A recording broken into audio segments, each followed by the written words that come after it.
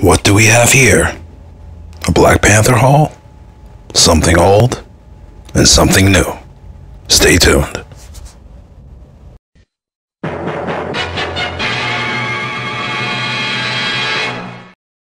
Hello everyone, we are back. My name is Jason and this is my channel From Heroes to Icons.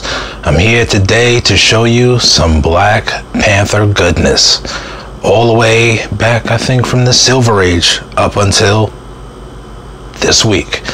That's right, I have just a nice little haul for you guys, just to show you some Black Panther goodness. Being that the Blu-ray came out not too long ago, I'm celebrating just being a Black Panther fan. So before we get started, I'd like to give a shout out to a very, now I guess, close friend of mine, Don the Comic Book Junkie. I'm going to leave his link in the description below. He gave me an awesome shout out on his channel yesterday, and I have to say, you know, he really put his blessing on me, and I had more than a few new subscribers after he gave that shout out. So I'm shouting you out, Don the Comic Book Junkie. He has an awesome channel. He has one of the best comic book setups that I've seen besides Silver Age Dave. Why don't you guys give him a look? And now we're gonna get into these books. First up is the Black Panther #1. It's a 30-cent book from 1973. Got a book that is the same age as I am, and that was done by Jack Kirby. I got this off of eBay, around 50 bucks, give or take. Bought it as a buy it now. And you know, this is a little bit before the movie came out. It's like October, November.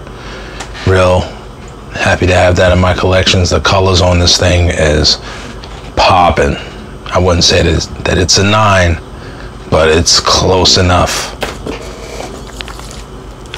Next up, we have Jungle Action 19. This is the first issue where the Black Panther fights the Klan. Just a really awesome cover. I have 2 of these, actually. I bought a few, and this is a 3-issue story arc. I gave 1 issue to each of my friends that was up here for Christmas. It's kind of really cool book. And you know, we love Marvel and their controversy. This is Jungle Action #20. Also a great book, awesome find on eBay.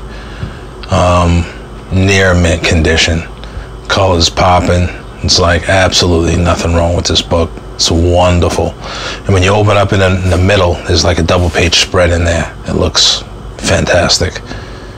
Don't quote me, I don't know the writers or the artist. Just some Black Panther goodness. And the last issue in this story arc, Jungle Action 21, Black Panther on the Burning Cross. This story arc just resonates with so much racial tension, but good story, good artwork. I can't complain. And if you can get it, get one. Very hard to find in halfway decent grade. We have an Avengers book, Avengers 87. With the retelling of the Black Panther's origin. An awesome book. Needs to be pressed, but I cannot complain for the price that I got this for. Wonderful book.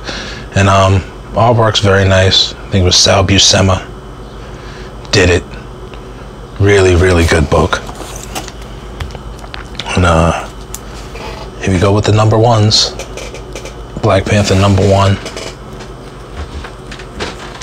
I have no idea who did this book, but I saw it and I had to get it. Black Panther laying in the teeth of a panther. Pretty awesome.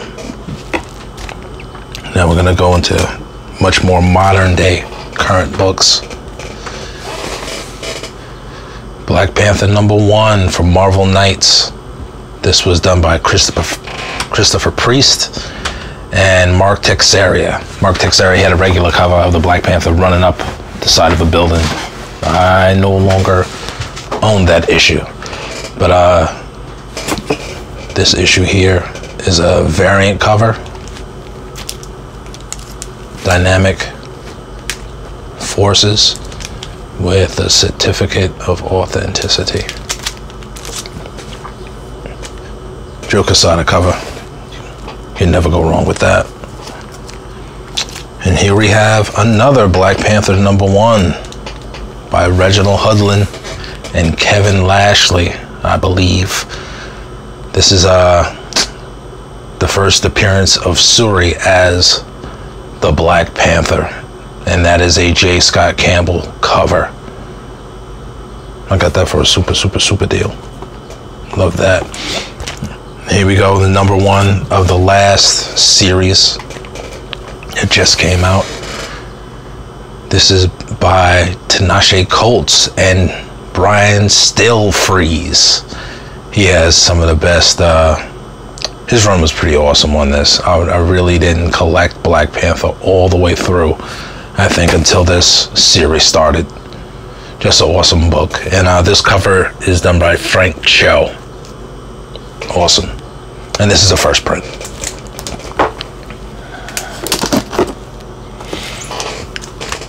We have a variant for that same issue of Black Panther #1. That was a Midtown Comics variant. And this is done by Mark Brooks. When I saw this, I don't know whose channel I saw it on. I saw this, I was just like, I gotta have it. And as beautiful as that cover is, it was cheap. Less than $10, I believe. And Rise of the Black Panther #1, the movie variant. You can never go wrong with the movie variants. Awesome. Rise of the Black Panther #2, movie poster. Thank you very much. I think these next couple of books are all Rise of the Black Panther, and all of them are variants.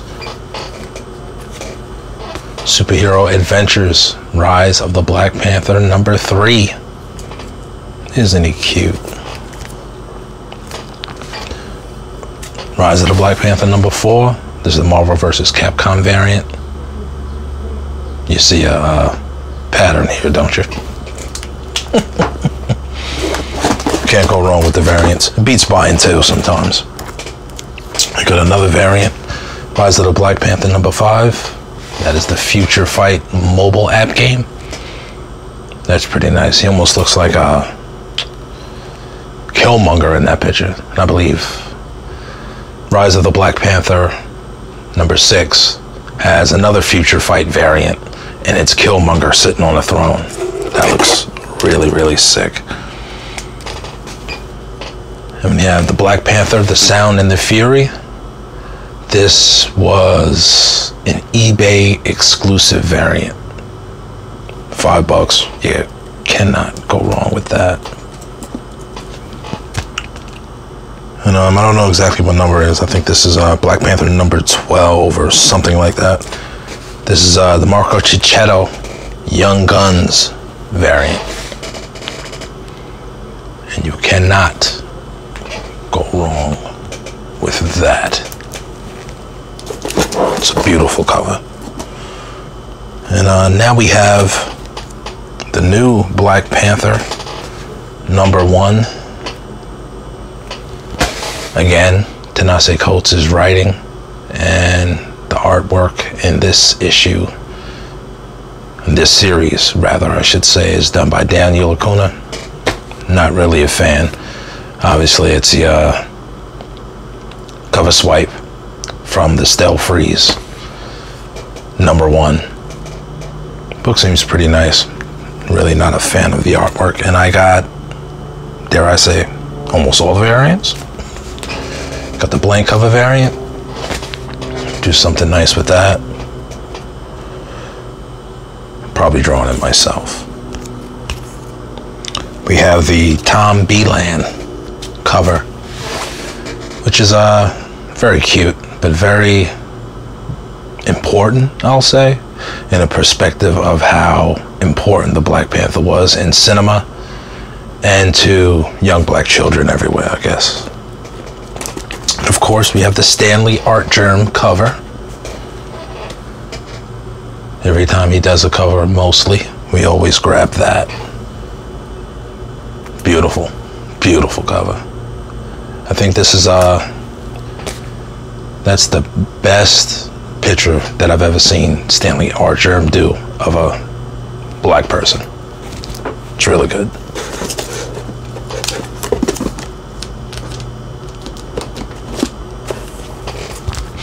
We have another #1 by Yasmin Pertry, and that's just awesome. I don't know what this is a rip of, but I know there's a piece of artwork somewhere with the same exact thing, but obviously it's not the Black Panther. And that's awesome, especially the green starry logo there. Very nice. And this variant was only $5. And we have the Pepe Larraz variant, the Young Guns, which I love Pepe Larraz's artwork. And this picture here just kind of totally gives away part of the storyline. But it was Pepe Larraz, and you cannot go wrong with that. And the last and final book and final cover for this Black Panther #1. Boom. And that is by In-Yuk Lee.